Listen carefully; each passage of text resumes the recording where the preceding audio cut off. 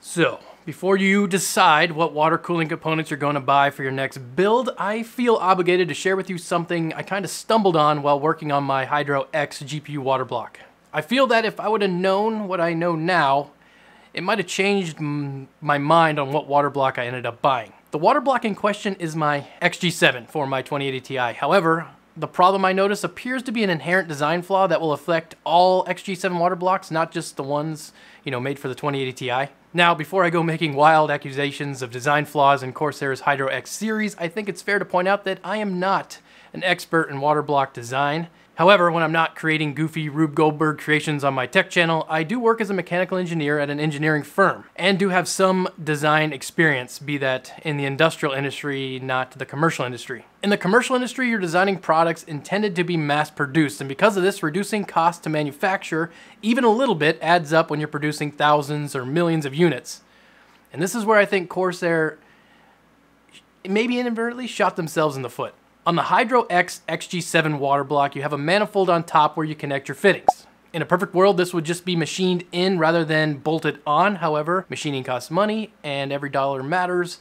And that's why you see more fittings or fitting manifolds rather than machined inlets and outlets. Now, this is not unique to Corsair. Almost all GPU water block manufacturers do this. However, a lot of them choose to use machined acrylic, whereas Corsair appears to have used injected molded plastic. On the surface, well, not as robust as a machined piece of acrylic, there's no problem with using plastic. In fact, if you're not making thousands of these, it's actually more expensive to go this route as the cost of producing a mold exceeds the fabrication cost of machining acrylic. Where this pays off is when you start making thousands and thousands of these same parts, and the reason Corsair's GPU water blocks all appear to use this same manifold. The big issue, in my opinion, is Corsair's choice to use only 2 fasteners to secure this manifold. Now, I'm not saying that this was done to cut costs. It simply could have been an oversight. However, the fact that they added this little aluminum support indicates to me that they were aware of possible flexing causing leaks, but that's only speculation on my part. As you compare this block to other blocks in the market, you will notice that almost every other GPU water block you come across has 3 fasteners, one on either side and one in the center.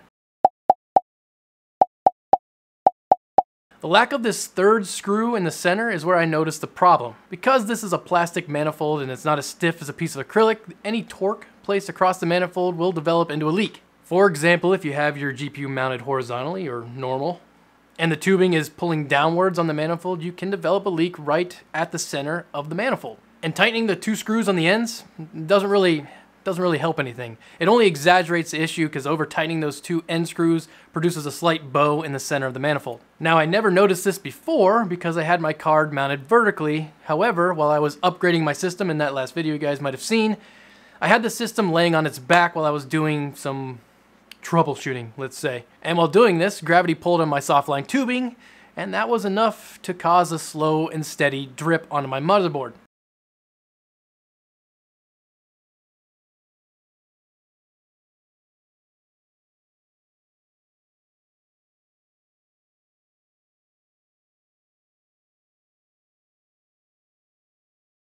Lucky for me though, I was working on the system, so I didn't have any power to it, and I simply had to wait for the system to dry off, and I was able to power it back on with no damage.